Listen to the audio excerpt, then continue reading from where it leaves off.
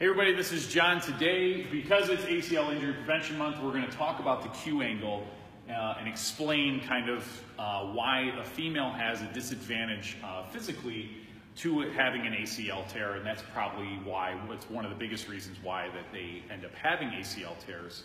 I'm going to make a very bad drawing explaining this, but with hips, say for example, men, okay, there's their hip joint. They would come down to their knee, okay, and they would come down to their ankle. Guys are typically straight down. Everybody's hips are a little bit different, but typically there's no angle. So from where their hips are, it goes straight down to their feet, okay? So they don't really have any pressure going either way to kind of make them at a disadvantage. Now females are typically a little bit longer, or a little bit wider, excuse me, in their hips, but their feet are pretty much kind of in the same spot. So they kind of come in like this to the same area. So they're a little bit wider, but their feet are kind of in the same spot. Now the Q angle, this is the angle that gives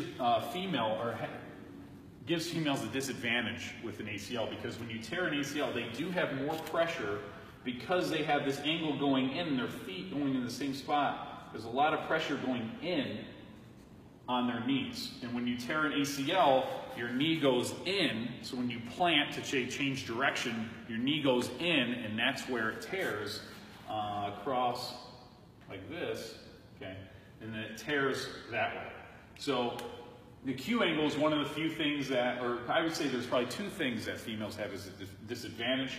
Is one, the Q angle, which obviously again, every hip is going to be different, but an angle does increase the chances, or a bigger angle, especially the wider the hip, and then strength is going to be the other one. Now, the strength we're going to talk about in a ton of different videos after today, but I wanted to explain the Q angle and why it typically happens more in females. If you want to follow us on Instagram, you can hit us up at Elite Personal Fit.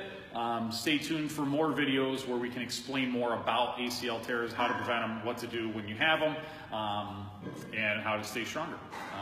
And I'll talk to you guys soon. Take it easy.